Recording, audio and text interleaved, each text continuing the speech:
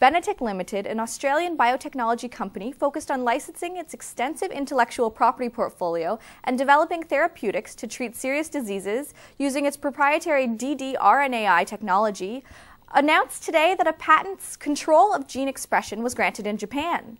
The patent is a method of modifying gene expression and related to synthetic genes for modifying endogenous gene expression in a cell, tissue, or organ of a transgenic organism, in particular a transgenic animal or plant.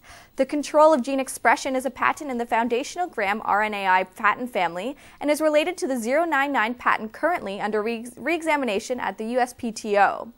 CEO of Benitec, MacLeman, said that they are delighted that the Japanese Patent Office has recognized the importance of these patent claims and accepted this important patent, and that this patent has broad coverage and leverage in the field of RNAi therapeutics. The granted claims of the patent broadly include a genetic construct for expressing ribonucleic acid to silence a target gene in a eukaryotic cell. The 2010 share price performance is up 21% for Benitec.